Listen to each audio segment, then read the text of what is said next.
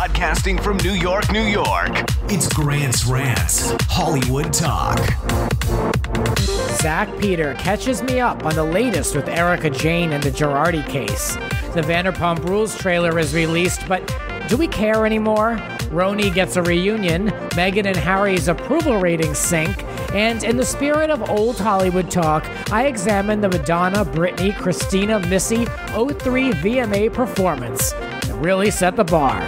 That and more with Zach Peter right here.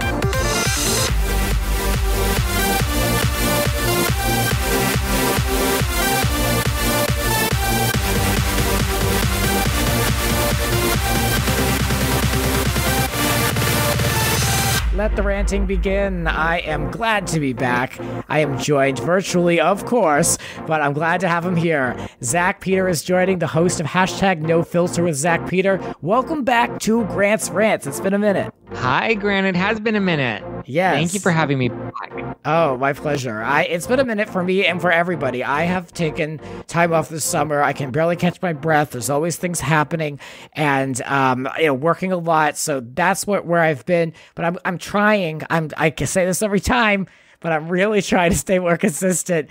I never have let this much time pass. I just can't. I'm doing all that I can, but I'm here now to rant. So I'm glad it's finally time because there's a good amount of stuff to talk about here. I can't keep up, specifically around Erika Jayne, and I know that Zach, you have been on this from the start. You know what's going on. So I want to get a little bit of an update from you, the latest status. What are you making of this?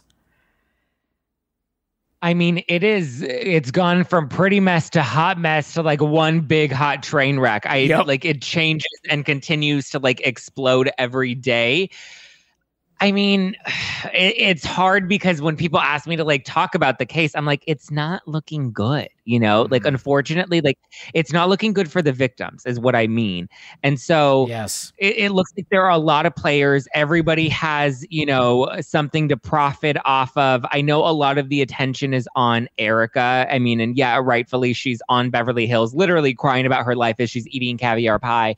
And she's not doing herself any favors on social media. She's, definitely not trying to shift the public perception. If anything, she's just like, you all hate me, fuck you. And so it's just, it's kind of hard to empathize with her, but it's, everyone's attention is on her, but I feel like there are so many other bigger players involved in this that also have money. And I'm like, guys, like we need to be looking at all these other people that were a part of this scheme, that worked at the law firm. Like, my impression of her is she really is just the trophy wife that thought she was a lot smarter than she actually is and was duped by her husband. Should she still pay the money back? Absolutely. Did she benefit off of the lifestyle? Absolutely. Did she run up an insane Amex bill? 100%. And she should be held accountable for that. How much she's going to have to pay back is ultimately what's up for, discussion. They're trying to break it all down right now, but I mean, there are so many other players here, Grant, like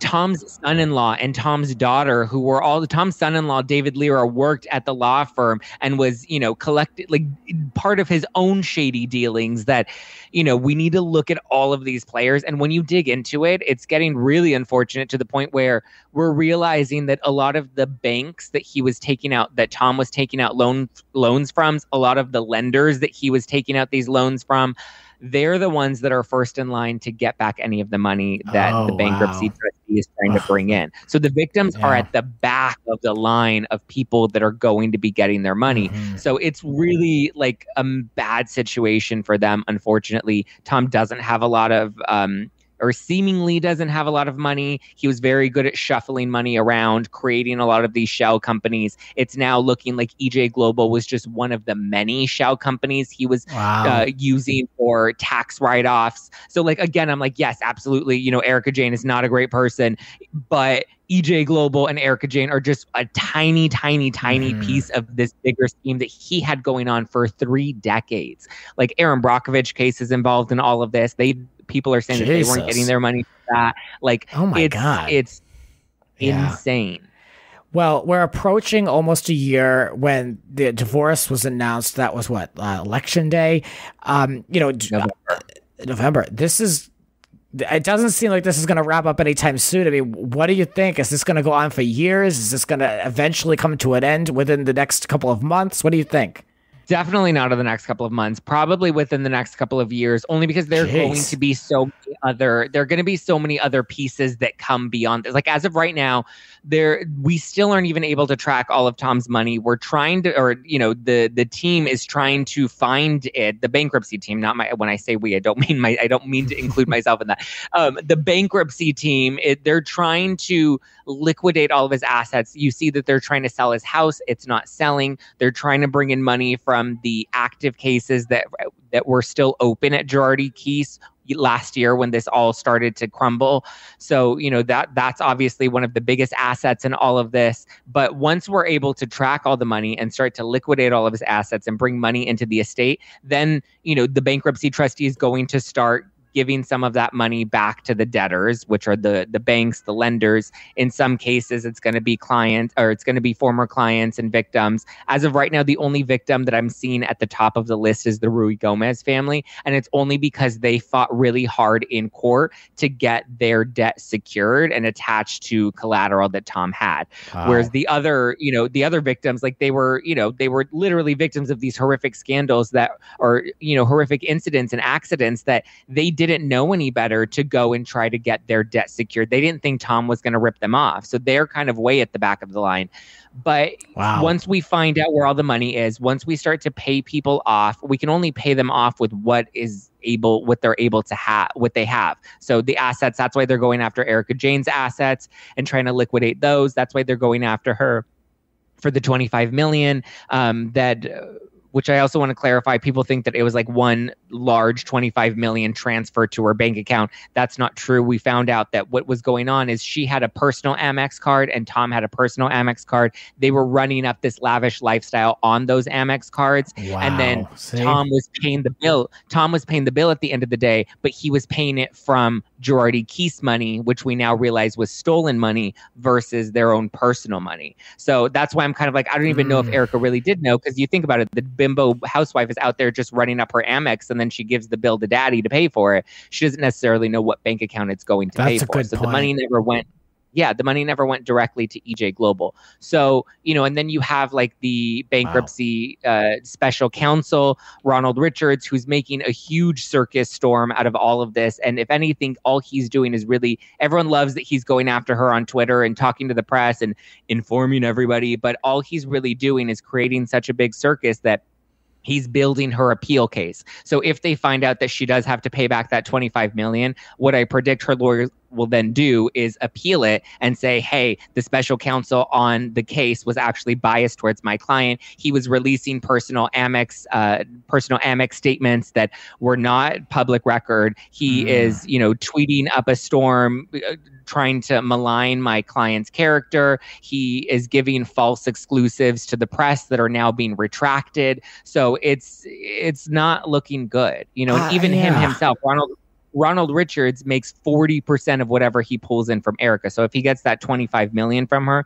he then gets a 40% cut of that money before it even goes into any of the victims or any of the lenders, on top of all of his fees being covered. So all of these people have something to gain from it. Yeah, wow. It sounds like a real rotten bunch of people. Wow. Yeah, I was wondering why that Richards guy was in headlines daily in my feed, and yeah, that you cleared that up.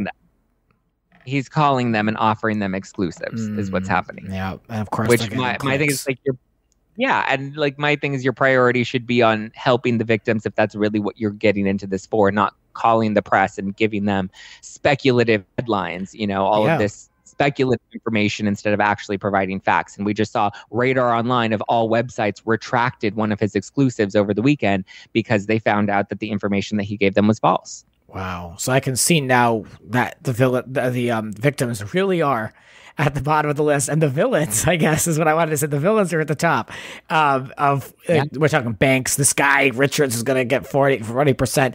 So, wow. Thanks so much for that. I know what it's like when you have all this information. I get asked about the Free Britney movement and like, what's the latest with that? And it is a packed and loaded answer. So I appreciate you like walking me through all that, because I'm much more of a casual follower of this, but I knew you'd deliver with what I was looking for because you've given me a lot of info. Thank you.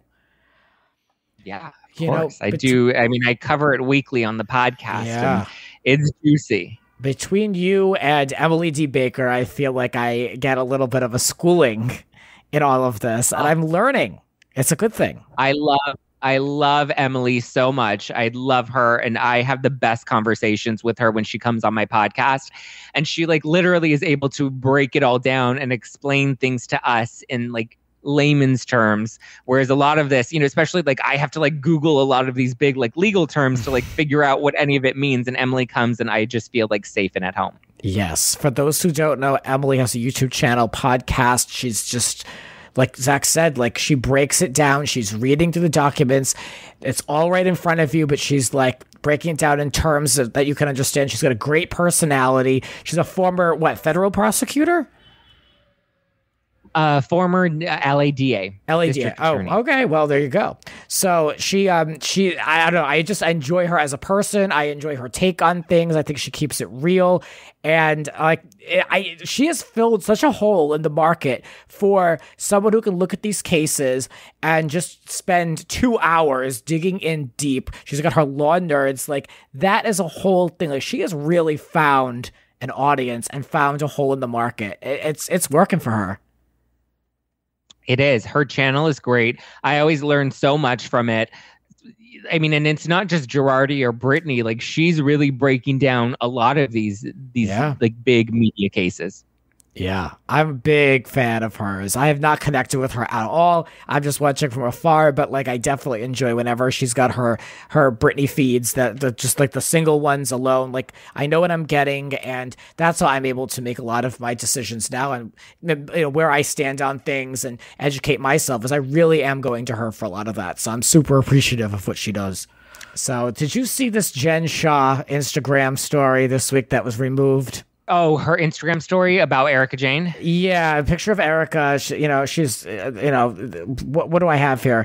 This is according to page 6. Accused fraudster Jen Shah bizarrely boasts that she is the queen of the Real Housewives' legal problems. And it's like a meme. And there's a picture of Erika, like, look at me, look at my effing life, and then it shows a picture of Jen. She says, "BRB, hold my drink."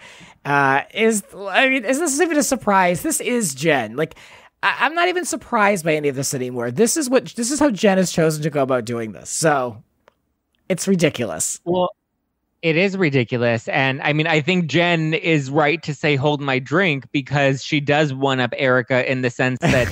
Erika isn't a criminal. Jen Shah is an actual criminal, or she literally has a federal investigation against her. Jen Shah was arrested. Like there is no, and she's still like being like, I'm 100% innocent. I'm like, honey, you have been investigated for years. There are many people that are turning on you on this now. Like, hello, when do we of delusion and start to come into reality? The audacity, just to even like acknowledge it the way she has, and I could say the same for Erika with her stuff on her social media. But can you break down for me real quick that Girardi post that Erika made this week? What is that supposed to represent? They said that was supposed to be a chilling post. What is the tea behind that?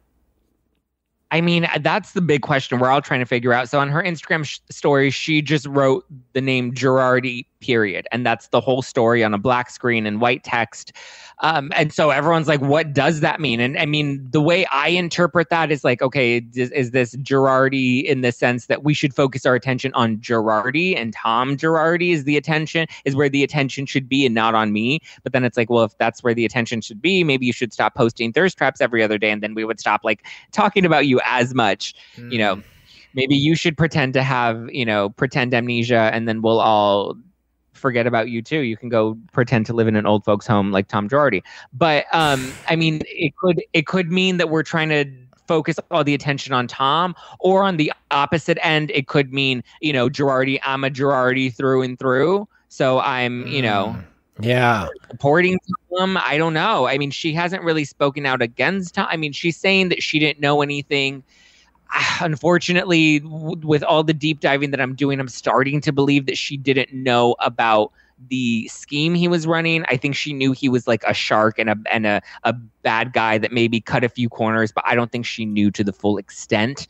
Again, I think she likes to think she's a lot smarter than she actually was when it came to Tom. But I mean, you can interpret it two ways. She's either saying focus on Girardi or I stand with Girardi because I am a Girardi. But then again, I feel like it doesn't make sense that she would be standing by Girardi since she filed for divorce from Girardi, that I don't think I would assume she wouldn't be keeping her Girardi name.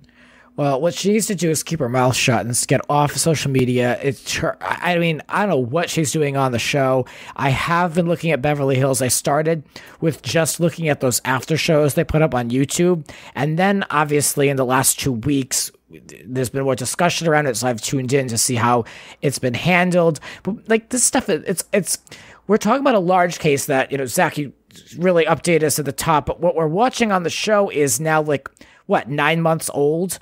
It's from the beginning of the year. So it's hard to really be too invested because it's just, like you said, this has been ongoing. This is a whole thing. So I really don't care what she had to say 9 months ago. I really don't. I want to know what she has to say today, personally.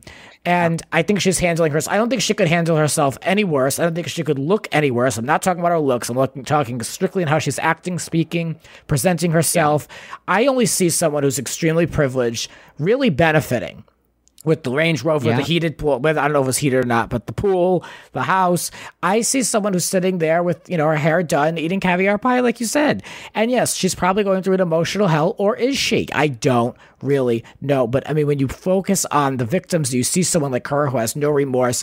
It's all been said about Erika at this point, but I just want to throw my 2 cents in because it's been a minute since I've been on the podcast. I think it's shameful. And there's no question in my mind that she is in a bad place with this, and it's a bad look. Let's just boil it down to, with me, it's a really bad look on her part. I have no sympathy for her.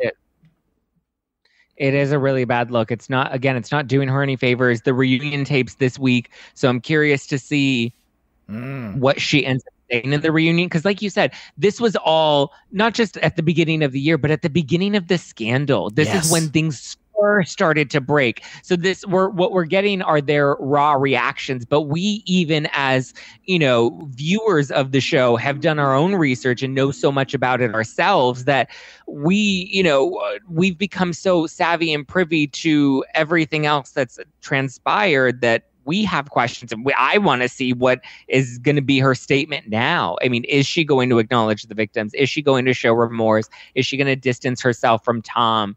Is she going to join OnlyFans? I don't know what's going to happen. I think Andy is going to give her a couple softball questions. I think he'll give her an opportunity to be able to show some type of remorse. We'll see what she does with it. She's a very cold person. She'll, probably be literally like a statement, like a 4-word statement of I feel very bad for them or something. It'll be very quick. I don't really know what she's going to come out and do and say. I don't have high expectations for her. Again, I only see someone really benefiting here and not showing contrition. So to me, it's ugly. I don't like to see it. I do want to point out, though, because I was listening to the Retro Crappens guys, and they hit the nail on the head for what I think is true. The cast this season, I think they have it wrong. They think that viewers are going to be Team Erika. They don't realize the public perception has changed, and they're trying to ride for Erika this season. But I think the majority of the audience is questioning Erika the way Sutton is, and it's like they're on the wrong side. What do you think? I mean, I haven't necessarily taken a side. I'm always team the show, and team whatever's best for the show. And I love the mess. I think Sutton has a lot of great and valid points. I think she's asking a lot of the questions that we want to know. I think, Dorit's sort of starting to push that. Mm-hmm. I love Garcelle's shade that I think this is a great cast, and I think everybody is really delivering this season, and really providing a good show for us this season. But I mean, that could be biased because Beverly Hills always reigns supreme in my eyes. But I think the cast was so worried about how this was all going to be handled. I don't think that they thought anybody was going to be Team Erika, but I think they were worried about picking a side or really getting into it. And though, I understand everybody loves Sutton right now, but I also am Sutton wasn't, if you really listen to Sutton and put apart the hatred for Erika, but really just focus on Sutton's position, Sutton's not like team the victims. Like Sutton is very much like, I don't want to be dragged into this. I'm worried about my reputation. I'm worried about how it's going to make me look if I'm around Erika. Like Sutton's priority is very much on herself. Garcelle, on the other hand, is talking about the victims. And Garcelle brought her sister into it. Yeah. Dorit talked about the victims. She also talked about, her multicultural staff. But like, I think there are other women that are bringing a better point. Sutton's asking great questions, but Sutton's motive is ultimately on her reputation. And considering she was just on Jimmy Kimmel, I think her reputation is doing just fine. It does seem that way, doesn't it? Yeah. I don't know. I will say I have done nothing but hated on Beverly Hills in this podcast for like the last 4 years. I just thought it was just dreadful. It was the worst creative shape. I mean, but I will say, I will admit that this season has a story. The others, in my opinion, did not. But it's undeniable that there is a gripping factor to this season. And the cast really is all present and involved, whether you agree with them or not. This is probably the most engaging the show will ever get. And, I got to give it some credit. I just got to say it. I think what made it really good in the first couple of seasons was it was real. You had Kim's sobriety, you had Taylor's abuse, you had, all of these storylines that were based in reality. And then we got away from that. And I think this season really brought us back into reality, because it's like, as this news is breaking, you have cameras that are on you. As the LA Times article is coming out, you have no choice but to react to it all in the moment while you're being. And I think that's why this season is so much better, is because we're getting raw, real reactions and life from these women. Yeah, good point. Vanderpump Rules, the trailer dropped, and I got to be honest with you. I mean, have we outgrown this show yet? I think I have. I don't know if I need this anymore. What do you make of this? Are you interested?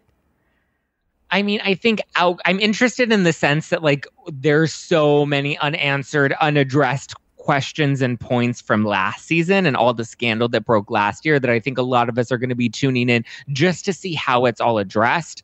I think these first couple of episodes, primarily the first 2 episodes, are really going to be what helps the show sink or swim, because if they're great, then we're going to stay captivated and want to keep watching, and if they're not great, then we're going to lose interest and not even give it the time of day. So I think the first 2 episodes are going to be crucial, but I do think we have kind of outgrown it a little bit, in the sense that, like, what the show was and what the show is now is completely different. We watched a bunch of young hustling kids in Hollywood trying to make it, and now we've seen them make it, and they're having babies and getting married, and they're just in a different place in their life. That, like, I don't know if it's still the same show that we want to watch, because it's not that we subscribed to originally. Good point. It'll be interesting to see the ratings. I think the engagement, however, will still be there. It's a loud show on social media. That might save it. To me, I view the show as a very and even the show, but also Lisa Vanderpump. It's just very 10 years ago. And I know the show didn't even come out 10 years ago. It came out in 2013. But I just view the whole thing as kind of like stale at this point. I mean, I like Sheena. I'm glad that she's on it, I guess. But she's still there. That's how I view it. I'm like, she's still on this. Okay, is that enough for me to watch? That looks like it might have the most potential story-wise. Her and Brock, I don't know. I mean, I'm struggling with it. I don't know if I'm going to bother. Okay, I love me some Vanderpump, so I am looking forward to it, just to see how a lot of, the things that have happened over the past year are addressed. I think the show is going to severely lack not having Stassi, Jax, Britney, and Kristen. I know that's a controversial take, but it's like, the show was built on bad people and bad behavior. That removing some of the baddest people on the show for their worst behavior, I don't think necessarily helps the show more than it could hinder the show. That's not to say that them getting fired wasn't the right or appropriate thing to do, but I think, like you said, it is 10 years ago. It is, and the place that we were in as viewers was is gone. We've grown, we've evolved culturally, we've evolved, and even in television that has evolved as well. So, I mean, we'll see what this season has to bring. Yeah, no, I agree with your point. Yeah, we shall see. And another thing we're going to see, whether we want to or not, someday, The Real Housewives of New York City season 13 reunion. It's quote being frantically rescheduled or scheduled. Who the hell knows? This has been out there for a long time. They had this booked, right? And then it got canceled. That's what happened. They had it booked, and then they postponed it, and then they postponed it again, and then it was allegedly or rumored to be placed on hold indefinitely, and then now here we are. Let it go. Just let it go. The season ran its course. It was a very long season. I said on Jacques Peterson's podcast, if I didn't have Twitter in front of me, I probably would say this was an okay season, but there's such negativity around this season. It's so like hated that I just think, just let it, we don't need to reunite, please. I'm okay moving on. Yeah, because all the reunion is just rehashing everything that we saw throughout the show. And it's like, do we really want to rehash that? It's just, it's time to put the show on the shelf, I guess. It shouldn't be, though. It should not have got to this point creatively. I understand the COVID restrictions, but creatively, it should have not got to this point. It's a shame that it was kind of just like, certain decisions were made. RHONY goes woke. We're going to get rid of Dorinda. We're going to just kind of like we're going to, have house parties and see what happens. It was just, I don't know. Creatively, this is in a tough spot. I think the only thing they can do is go back and redraw lines. Yeah, I mean, even I feel like one of the biggest issues too is even the cast is the veterans are phoning it in. They're not even giving us anything anymore. That it's like, and that comes from the top down. I think the producers were phoning it in. I think they thought Ebony was going to be an easy, ratings hit. It's the first Black woman on the show, and we're going to talk about race, and that's going to be a big talking point, and it's going to sell itself. And I think we got lazy and we got sloppy with the creativity in the show, and here we are.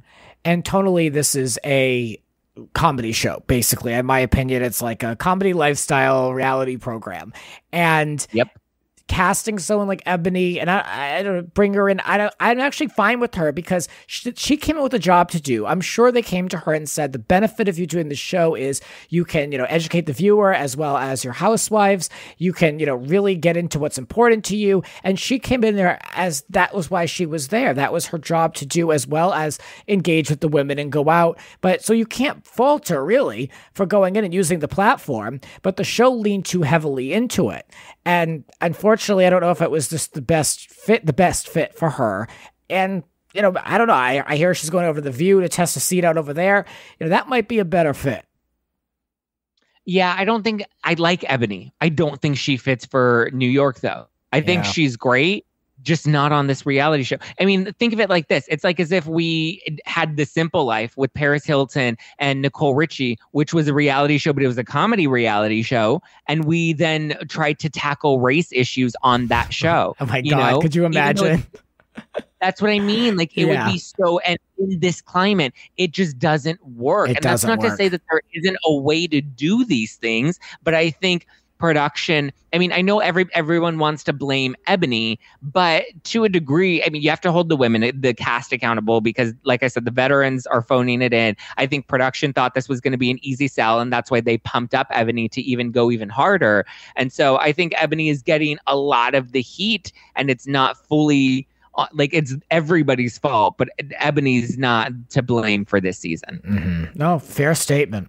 And this show, it ended. The finale was the Valentine's Day or on Valentine's Day. That was 7 months ago. So it seemed to appear that these women were, united. And when they did the press for the new season, they said, oh, that last episode, it really brought us all together. It came full circle. And then things have fallen apart. I don't really know all the details. I haven't really been keeping up with it. But according to page 6, this is where we're currently at. Ramona went to dinner with Ebony to make peace, and Luann had to be coaxed to answer her phone while living her best life in Europe, but we're making it happen, referring to the reunion. So things have fallen apart. This is, one can allege this is why these reunions kept being rescheduled. It sounds like this whole show needs to be like unplugged from the wall and replugged back in. Like, it's just that we don't need the reunion. Just let it go. Let it go. Let it go, Elsa. Let it go. We let Dallas go. We brought Miami back, but yeah. I think we need to let it go with Dallas. Like, it had a good run. Like, at some point when you stay too late at the party and you're the last one to leave, like, it's not great for you. And I think RHONY either needed to take a long gap, and I hope that's what they end up doing. I'm hearing that's what they're going to do. Yeah, that's like, what I want them to do. Yeah, at some point you also know when to end the train, though. Let it be a good run. Yeah. Friends ran for 10 years, and then they're like, okay, we're done.